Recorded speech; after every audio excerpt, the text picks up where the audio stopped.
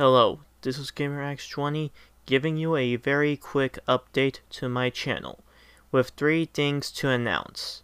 Number 1, there will be no new videos of the PlayStation years this November, cause I'm starting to work on a video game history project called The History of LEGO Video Games, where me and a collaborator do a series of games based on LEGO.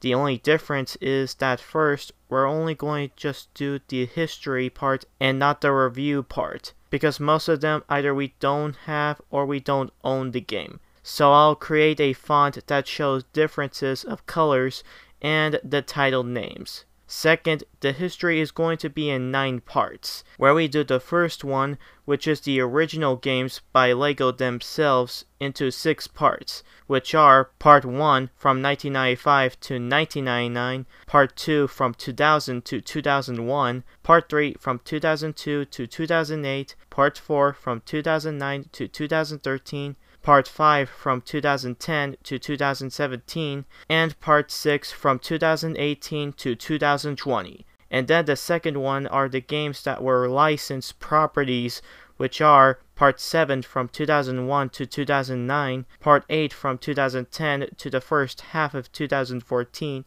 and Part 9 from the other half of 2014 to 2021. And third, it's going to be a collaboration series, and who is it, you may ask? Well, he goes by his name, Rebellious Robot, which he asked me if he ever wanted to collab with me and tackle the history of LEGO video games, since he is a fan and a collector of LEGOs, both original and licensed properties. And I say, yeah, why not? However, it is not going to come out until next year, which the first part will be released around spring 2021. And that's all the information about the LEGO video game history for now. Number 2, I'm planning on making the next videos of the PlayStation years in December. This will be a very challenging task because I'm thinking of making 5 of them in 1 month. So I would want to finish half of it this year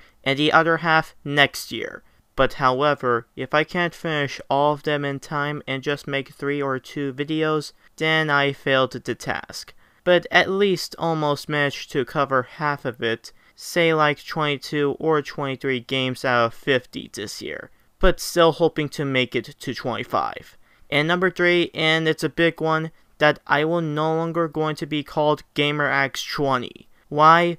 Well, I've been thinking about this over the months and not too keen on keeping the name too long. Because, to be honest, the name feels generic, unoriginal, and typical, like a username you see in an FPS multiplayer game. So if that, what is going to be my new name? Well, I had a hard time thinking of a new name for hours, until I came up with the perfect name. It may sound stupid and ridiculous, but I think you're going to like it anyways. So here it is, my new name, and the channel name is Cybetro-X, or CX for short. Why such a very bizarre name? Well, short answer. Cyber, take out the R, retro, also take out the R and E, both combined together form in one word. And the word X is because I like the letter X a lot, and it sounds cool. And that is the quick update to my channel. With that, I'm Cybetro-X, or CX for short, and I'll see you next time.